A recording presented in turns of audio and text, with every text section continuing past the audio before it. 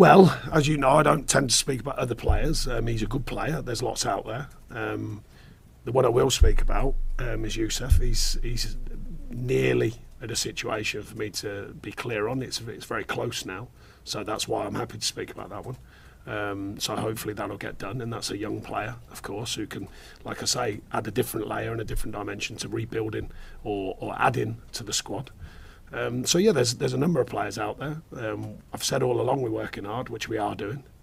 So let's see what we can open up.